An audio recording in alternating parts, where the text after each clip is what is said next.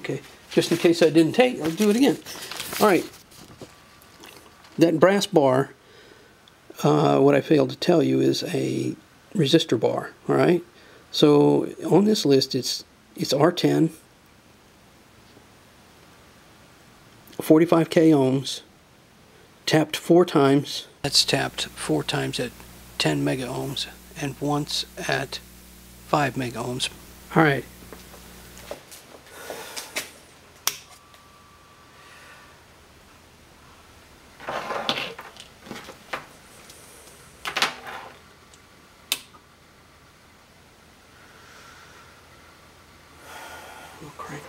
Crank this thing on, let it warm up.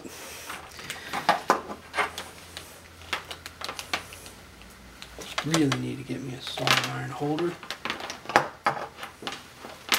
Something here I can use. Meanwhile, I'll just set it up on this thing. Get my desoldering iron warmed up as well.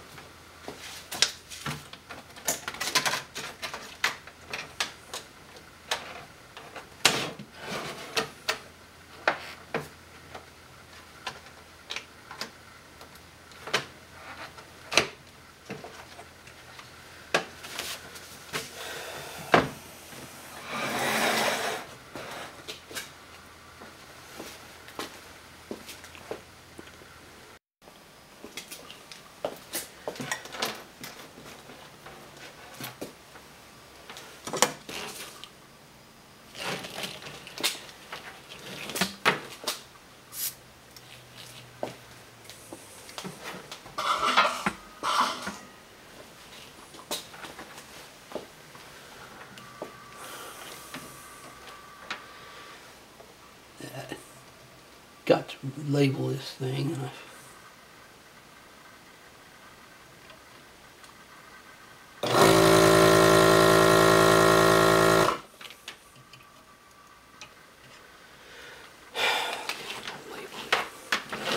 Hang on, I'm going to label it.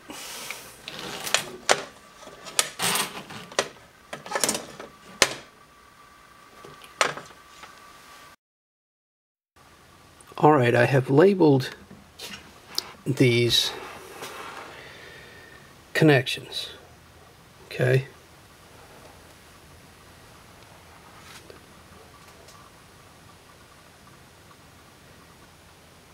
And what I did was I went down to Radio Shack. They didn't have any labeling tape. I was just tired of trying to find something to label with, so I went down and bought some of these wire and cable markers, which I really don't like. They came in sheets like this. They're quite wide and big, so there's like 6 of them on this sheet. I don't know how many sheets are in there, but probably about 10, you know, or less. And I cut them into thinner pieces. I like the more professional type cable markers that are on a cloth back, white tape. I don't know what they call it, but I used to use them for marking network cables when we pulled network cables through buildings. Now, the labels, I just labeled these things to match either the capacitor, the resistor, or the pin, or whatever it was that they were connected to. And that's, you know, just what made sense to me. It may not make any sense to you. Now, while I was at it, and since I was having to determine a pin out on these things, what I did, here's something, you can find all this kind of stuff on the internet. And, you know, like these last two tube types, the 6-pin and the 7-pin, are, you know, what's associated with this. 12A7, it is a 7-pin tube. and the 6E5 is a 6-pin tube. All right. And on the schematic, I had already gone through the other day and had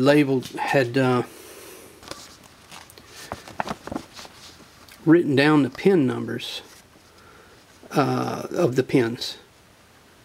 And then, like on the 12A7, on this schematic, it shows, you'll see 3 tube symbols. Well, actually, 2 of these, this one and this one, make up one tube. The 12A7, it's divided into 2 parts, basically the rectifier section down here and the amplifier section. All right, the amplifier being at the top of the tube and the rectifier being down at the bottom of the tube. Well, since I was looking at all those pinouts, trying to, so I could label these, so that I could label these wires how I needed to label them, I was checking, I was seeing the resistors up here, and I just thought I might check a few of them while I was there for their values. And since I didn't remember this, I did done this about a month ago, there are several that need replacing. However, there are some that are very good. Now, like I said, this device was made back in the 30s, late 30s. So, now these resistors will usually go up in value, or they're up in their values will increase. Let me put it that way, and that's very apparent in the measurements that I took. The ones that were out were higher by about I would say out of the tolerance range. Now most of these are 20 plus or minus 20%. So like on a 1/2 meg resistor, a 0.5 meg resistor could be up to 510 or 0.51. That would only, yeah, that would be 10. That would be 20%, or it could be 490, 0.49. Now, these were measuring like in the 6s, 0.614, 0.615 for one, and 0.64 for the other. So, and these they are over here coming off the 12A7. Okay, and then I have one resistor that's on the 6E5 tube, goes between 2 of the pins there. That is way off. It's like double its value. It's almost doubled its value, so it needs to be replaced. And however, like I showed you on this parts list, the capacitors that were extremely high tolerance, that is, not, and let's see, there are also resistors that are extremely high tolerance. Well, for that day and age, they were high. The plus or minus 5% resistors, and I have a plus or minus 2% resistor in there as well.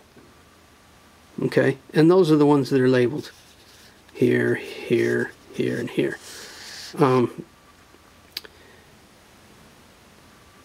The plus or minus 5s, that's not a problem. The plus or minus 2, now we'll see something over here that's interesting.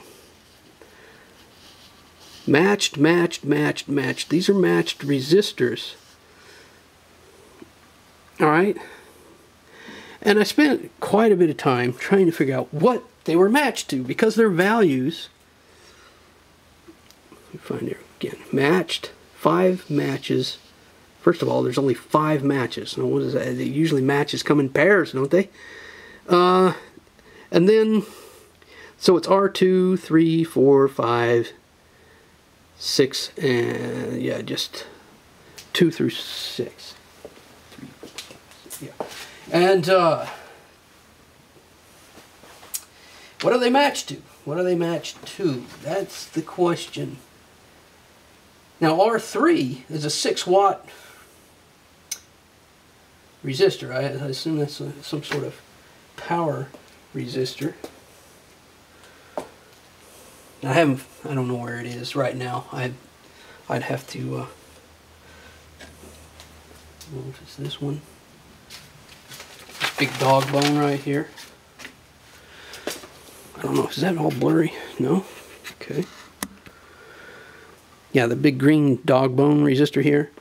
That is on the button bar here. On between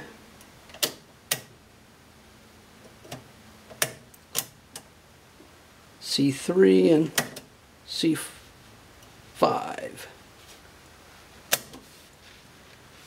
No, sorry, C1, 2, C2 and C5, C4. Between C2 and C4. Which, and I'll just show you. Down here on the schematic, they're showing you the buttons. Alright. And on the top of the button, you'll see a C1, C2. This one's off. Alright. So anyway, but these buttons in the schematic, they're just called out randomly throughout. Like here's a 3C. Alright, a 3C. Now that doesn't necessarily mean, don't confuse it with C3. It's 3C, which correlates with these 3 buttons that are on the side, 1, 2, and 3. Alright, so it's button 3 over here and terminal C on the button bar, which so for that one. So that's just an example of how confusing this schematic was for me as a beginner. I was just like, wow, I can, but when I trace back some of these, coming off of the 6E5, we had a 1F. That correlated back to button 1 over here and terminal F. So where are C1, C2, and C3 in the schematic?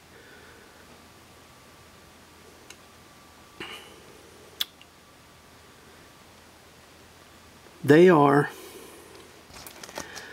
up here in the corner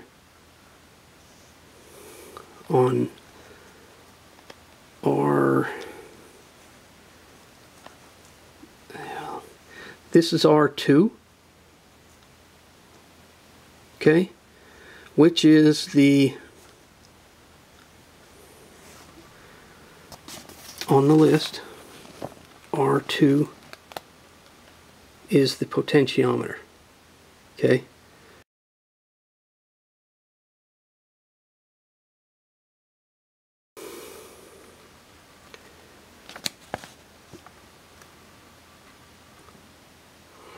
R1 right here I have labeled as a hold on, let me, sorry for the camera work.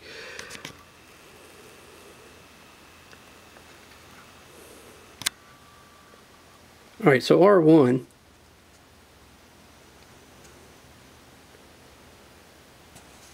this symbol here is the rheostat. It's the sensitivity voltage switch. Capacitors coming off of that, and then we have a capacitor coming off this end, and then we have a potentiometer coming out of that, right off of that thing as well. So the buttons down here,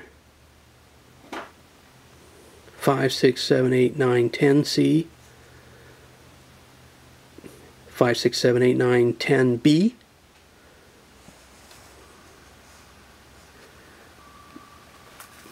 and there's a 5, 6, 7, 8, 9, and 10A.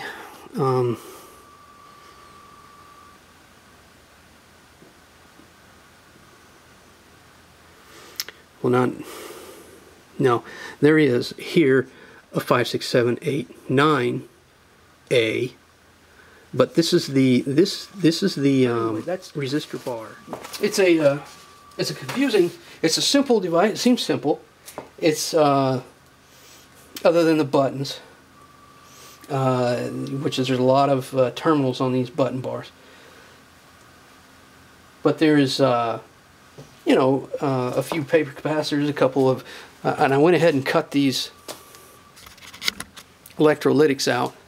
They were just getting in my way when I was trying to do the measurements. So, or trying to, you know, route the wires and whatnot. I'm going to go ahead and start unsoldering, desoldering these, okay? And then there's still a bunch of stuff that's soldered underneath. Like there's a couple wires here. This is coming. One of the grounds of the electrolytics were coming here, going through this resistor and coming down here, and this goes over to the button bar to button 1. So there are, you know, going to be some wires in this hole here up front that are coming down to the power transformers and so forth. So I'm just going to take this, take these off, and then be back.